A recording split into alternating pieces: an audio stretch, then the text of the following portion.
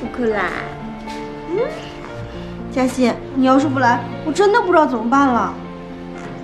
我来哄他睡觉吧，你去洗个澡，快去快去吧。那我上去了。妈妈走啦，妈妈走啦，乖乖的哦，小姨陪你好不好？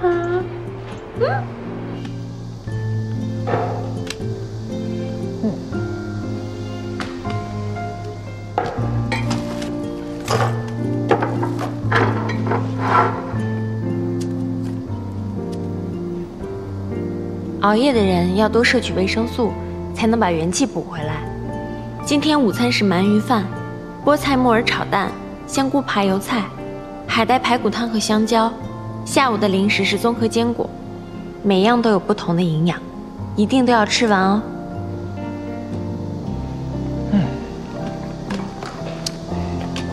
哎呦，这个董事长在欧洲的工作备忘录啊，终于发过来了。这上面说，哎呦呵，这个蜗牛这太过分了，做的饭这么丰盛啊！怎么，羡慕了？哎，没有。哎，你知道我这次回去看见蜗牛的闺蜜在干嘛吗？她在搜迪伦，她要帮陈嘉欣找备胎，你看。哦，她这么关心他呀？不是，关键她说了，她说让陈嘉欣离你越远越好，她要撮合迪伦还有蜗牛。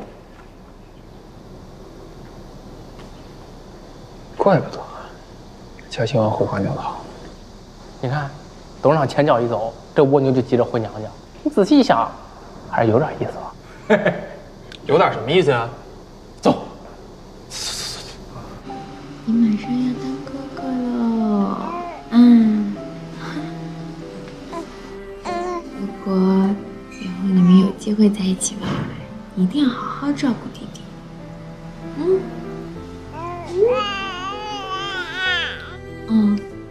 好不好？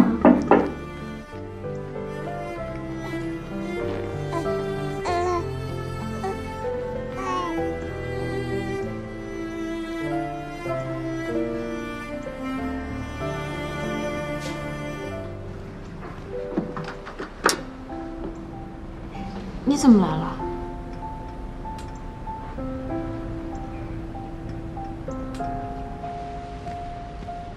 陈嘉欣，就算我们不是真的夫妻，你也没必要把我当陌生人吧？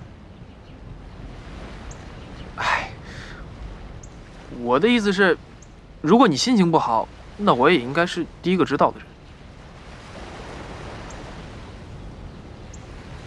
你到底想说什么呀？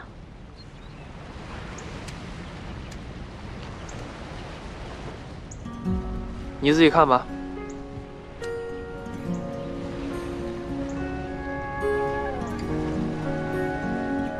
小王，那天你突然出现，带走了嘉欣，让她成为你的妻子。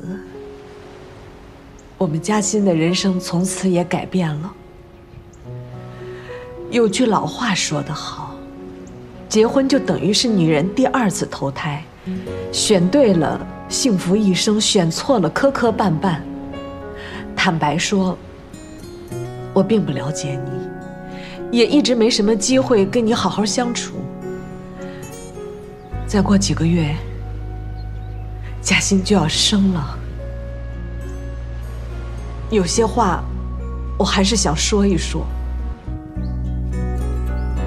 嘉欣从小到大，唯一让我骄傲的是她的善良和诚实。我本来以为善良的孩子会有福报，他遇见你，跟你结了婚，也有了孩子，这一切看起来都非常好。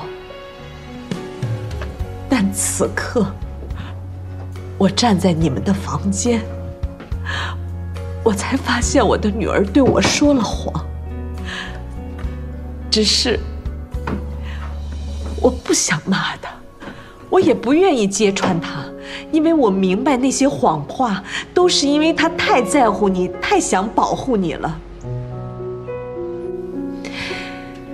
你们年轻人之间的感情，我真的搞不清楚。但是我能不能提醒你一句，看在嘉欣为了你连我都骗的份上，好好对她。当你发现他一直跟你保持距离，说明他正因为你而难过又不敢说。这时候，你能不能替我抱抱他，给他一点温暖，好吗？我会享受时间给的那些错过，我没失去过你，怎么懂得珍惜？第几分钟就觉得像天长地久，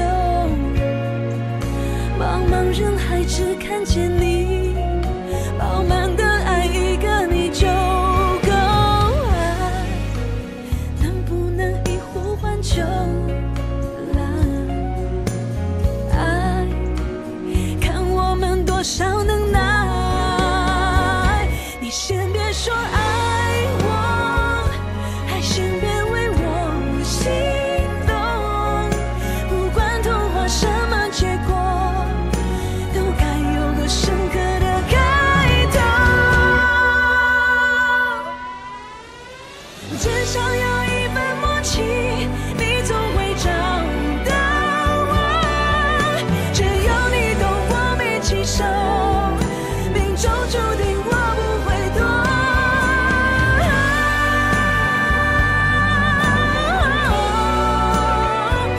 I'm looking for you, I'm waiting for you, I'm loving with you。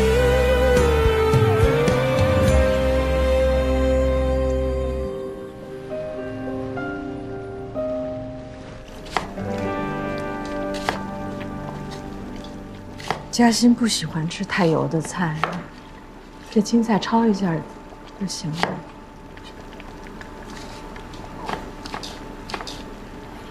还有这面条，也太细了，下锅一煮啊就都烂了，口感也不好。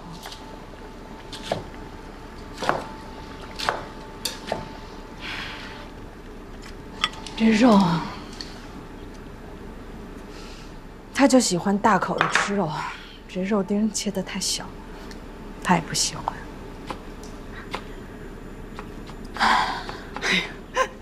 亲家母，你说嘉欣这孩子还真是懂事儿。那平常怕我妈咬不动呢，把那饭菜做的都特别软，这我也没看出他吃着不香啊。他就是太懂事儿了，他总是在照顾别人的情绪，别人开心他就开心。他要是自己不喜欢的话，他也不说，别人不问他，什么也不说，就自己。亲家母，这怎么了？你怎么还哭上了？没有，是这洋葱辣的。那我帮你吧。不用，你的杯子真好看。你说这杯子呀，这嘉欣特意给我做的。哎，你看这颜色，这色彩多好看呀！他还真有才，这可比在外面买的好看多了。这是嘉欣做的。对呀，我就老听他说，他跟亲家奶奶在陶艺馆做什么陶艺啊什么的。没想到他手这么巧。哎呦，何止这些呀！你可不知道，我们家老太太就喜欢带着嘉欣去陶艺馆，他们俩一待就是一下午。我妈还说了，等嘉欣这些什么小玩意儿作品攒多了以后，给她开一个个人艺术展。亲家奶奶真的这么说的？真是这么说的。哎，不过话说回来啊，这嘉欣呢，她眼里啊什么都好，咱也不知道做这陶艺她是真喜欢呢，还是假喜欢。喜欢他真的喜欢呢。他小的时候就老拿那泥巴在墙上画呀涂的什么的。